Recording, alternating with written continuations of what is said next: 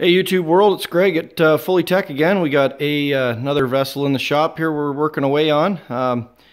Nice little entry-level boat. This customer brought this down the other day. We're going to do some maintenance items, get it ready for the lake for the big long weekend. We're also going to install a ski bar, a couple other accessories, and tidy a few things up in the wiring. You know, I try not to get on the case of different brand names of boats because, to be honest, every manufacturer has a few things that they shouldn't be too proud of. Certainly, cost is a main driving thing in how well boats are put together and the hardware that goes into putting boats together.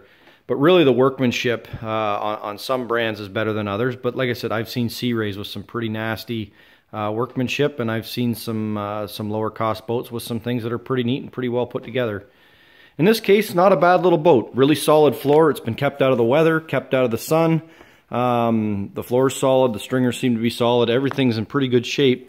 And actually I'm going to point out a little problem here that really isn't a problem yet, but it is a ticking time bomb per se. And I'm absolutely disgusted that this ever made it out of a factory. So here we go. These boats are just like most fiberglass boats. Their bottom half is made in a mold, top half is made in a mold. A bunch of the outfitting is done, and then the two halves are put together, laminated together, and then the final, the upholstery and stuff is all put in. The final wiring's done, and out they go. It's a production boat. So in this case, the fuel tank was set in, and then the upper clamshell was put on, and this is not uncommon. A lot of boat manufacturers make them just about impossible to get a fuel tank out. So I'm not even upset about that. That's life, it happens. But what's absolutely egregious is these 90-degree brackets here. And I did kind of a double take when I looked at it. These brackets are screwed into the floor. Okay, that's fine. There's one screwed into the transom here. That's fine. But you see how it's attached to the fuel tank? Yep, that's right. That's directly from the manufacturer. Someone's taken just a shitty sheet metal screw and put a little bit of some kind of fuel resistant sealant.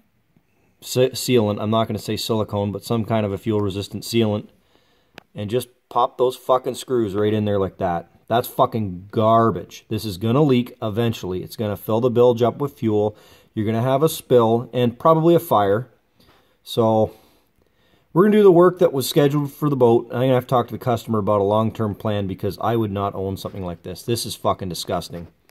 Whoever did this should be absolutely ashamed of themselves. Some engineers signed off on this. I don't know how this boat meets like a Coast Guard approval with holes punched through the fucking fuel tank. Shame.